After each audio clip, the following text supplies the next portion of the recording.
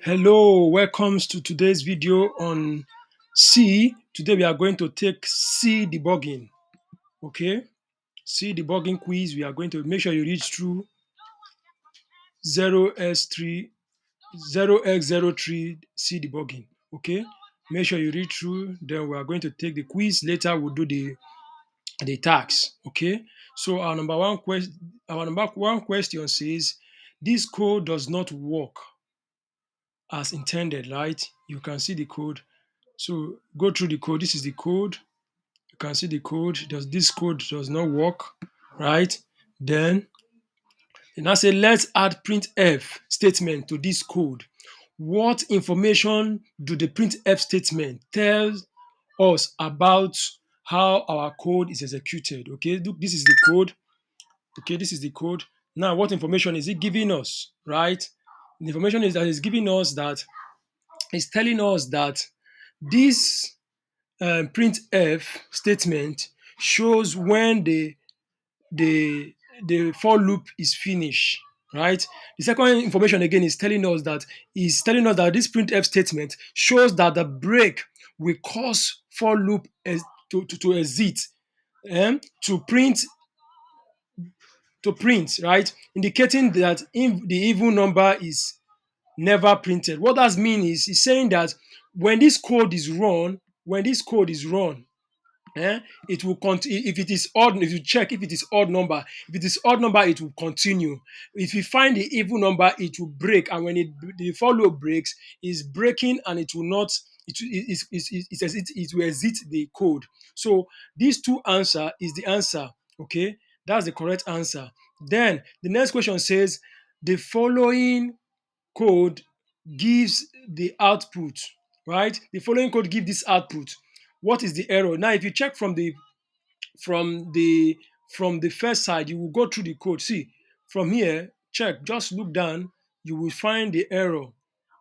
So you can see that the error is somewhere here. You can see that J was defined into equals to 1,000, equals to 1,000.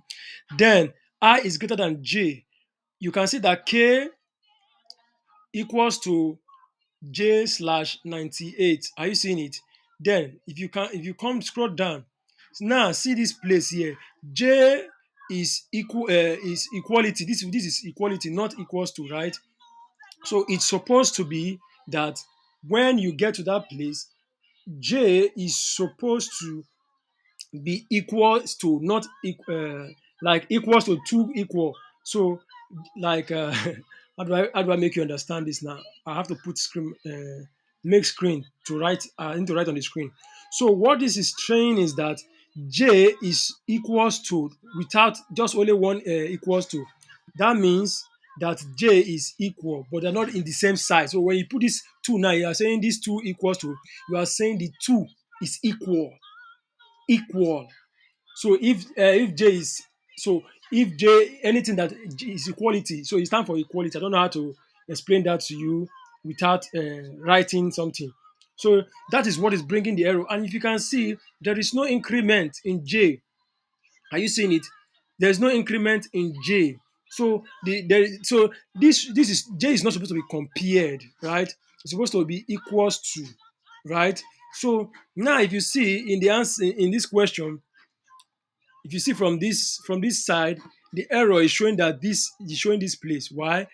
Because we want to assign J a new value, not comparing it with, this is comparison sign. Okay, this is comparison, not comparing it.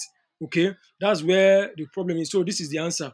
Now let's move to the next one. The following code gives the incorrect output. Which of the following statements about what is causing the error is true? Okay, what is causing this error? Oh, you can see that the whole code ran infinite loop, infinitely, because one, let's see the code.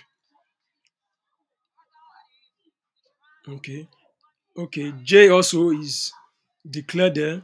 You can see J is never incremented. There's supposed to be this increment for that, like the way this I is incremented. J is supposed to be incremented also. J was never incremented. Are you getting it? And also, j is always going to print 0 because j is equals to 0. And because there's no increment, for it to increase, j will remain 0.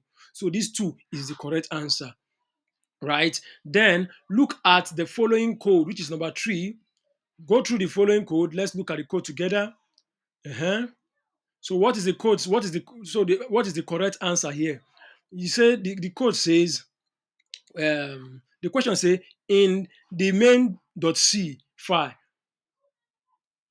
okay, on what line does the first error that the compiler return? Okay, now if you see, this is line one, this place here, this is line line sorry, I'm trying to make you see it. Line 2, line 3, line 4, line 5, line 6, line 7, line 8, line 9, line 10, line 11. Are you seeing it? Line 11.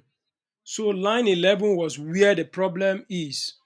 Okay, when you count it, you will see it. It was in line 11 that the problem was. So let's go there now and put line 11 and let's check our answer if it's correct.